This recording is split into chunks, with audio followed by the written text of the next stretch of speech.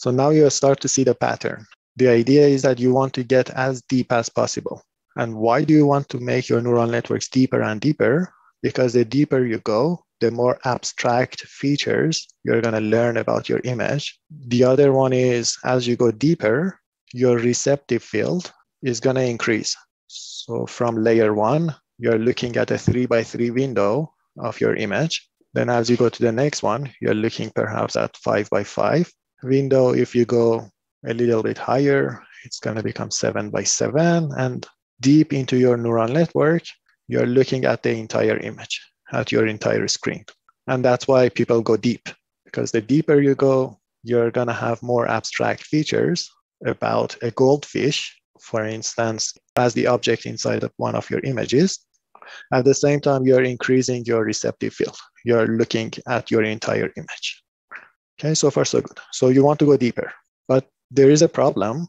And the problem is, yes, you go deeper, you increase the capacity of your neural network, but people were observing some unexplainable behavior. You add more parameters to your network, you expect it to do much better on your training data and test data, but then as you increase the capacity, your neural networks were not converging. They were not giving the performance that you like, not even on your training data. It means that in principle, your neural network can approximate very complex functions, but in practice, things were not working.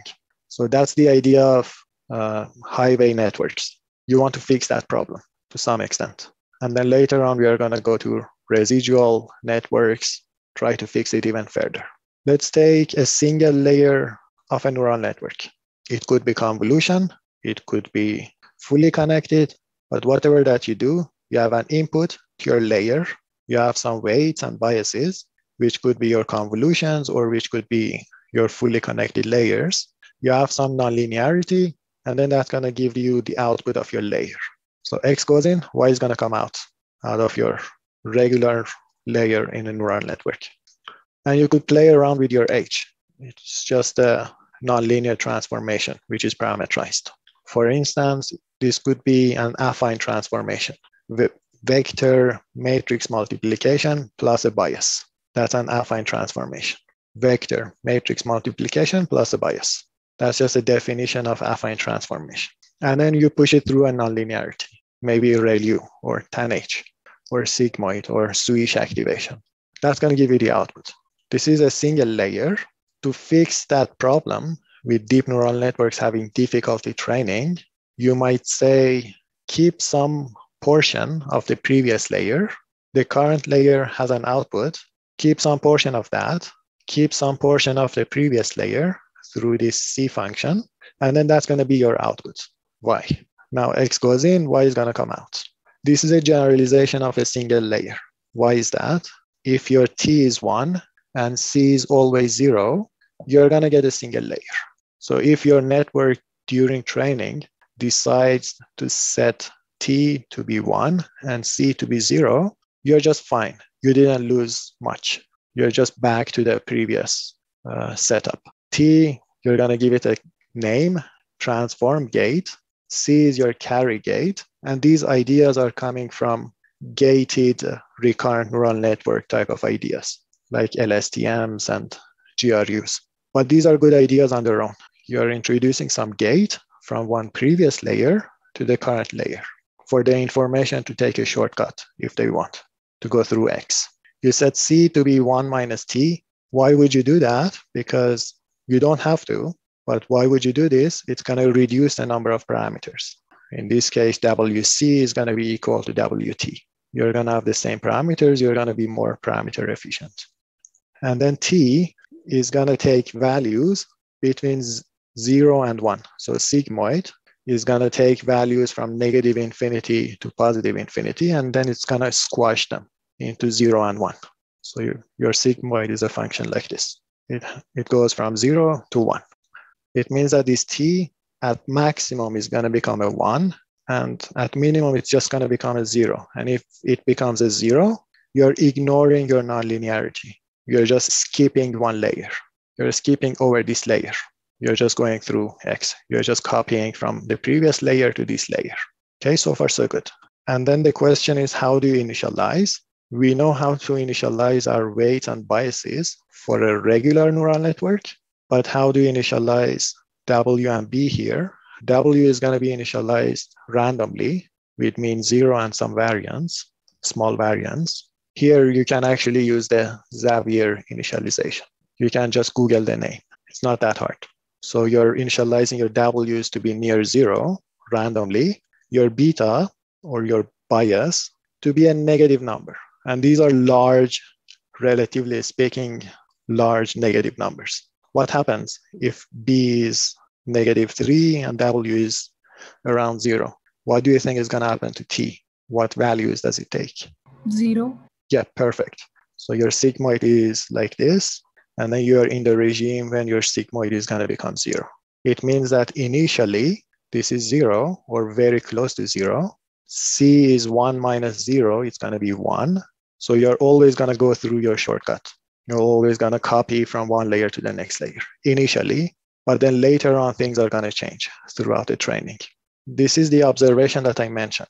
Don't look at the figure on the right or the sub figure on the right yet. Look at the plane network. This is a network like this. Y is equal to some nonlinearity x WH. This is a plain and simple network. And then you are increasing the number of layers. Initially, you have 10 layers.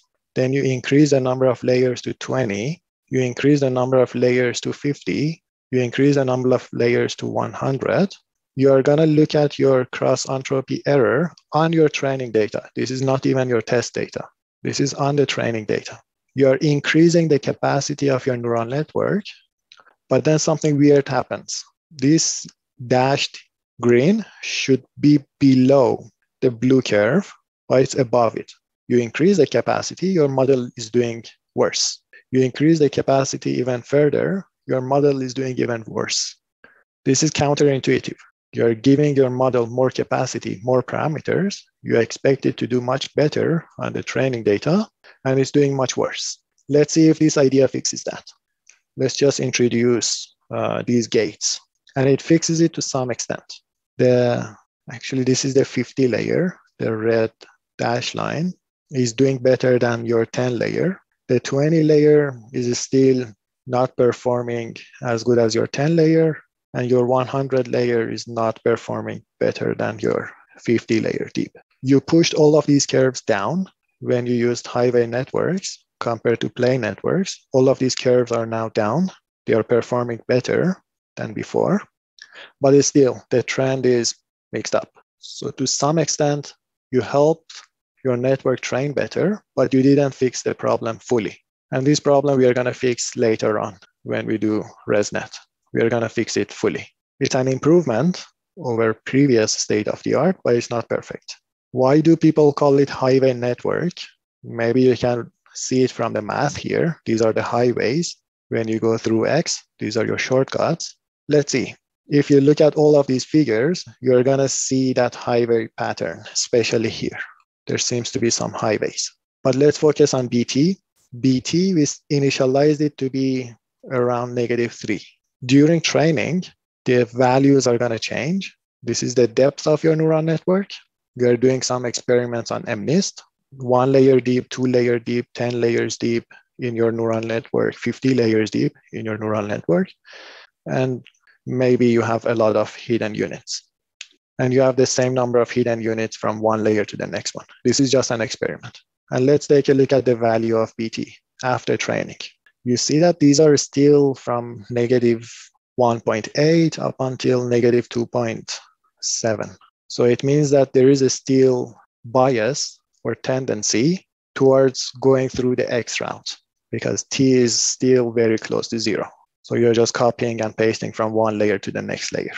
If you look at your transformation, your T, we said it's going to be very close to 0 after training. And you can see, yes, that is actually what is happening. Most of the time, your values are just around 0, except sometimes that they take non-zero values. This was for average over your data. You can take a look at single examples, and you see the same pattern. it is most of the times 0, your t, except for some cases. And it's going to change from example to example. This is for one example. If you average these numbers out over multiple examples, that's going to give you the figure on top. Right. Now let's take a look at your y. Your y is a vector, and these are your vectors from one layer to the next layer. And we can start to see this highway pattern that, yes, you're copying and pasting your neurons from one layer to the next one. And that's where the name is coming from, highway networks. I think it's a good time to stop and answer questions. So just curious, on the plots on the left side of your screen, going back a little bit. So yeah, for plane networks, it seems like the 10-layer plane network has a very similar cross-entropy error as a 50-layer highway network. I'm assuming that the testing errors are pretty different between the two. Yes, absolutely. And it could be the case that this 20-layer neural network is doing the best on your test data. But here you're just looking at the training and trying to push these curves down. The idea is that your model has a high capacity, it should be able to overfit. And then we are going to worry about how to regularize later on. At least be able to train. Does that answer your question? Yeah, thank you. Yeah, sure. There is a question on the chat. Are they sort of converging towards a minimum possible error? Not necessarily. It should be able to push these errors even further down. So at least I would expect the 10-layer, the 20-layer to do better than the 10-layer. It could be the case that MNIST is a very simple data set and you are sort of converging to the same numbers, but not quite. Does that answer your question? Yeah. Okay, perfect. Any other questions? So now you see the trend. Sometimes some people make an observation, they try to fix it, but that's not a perfect fix to the problem.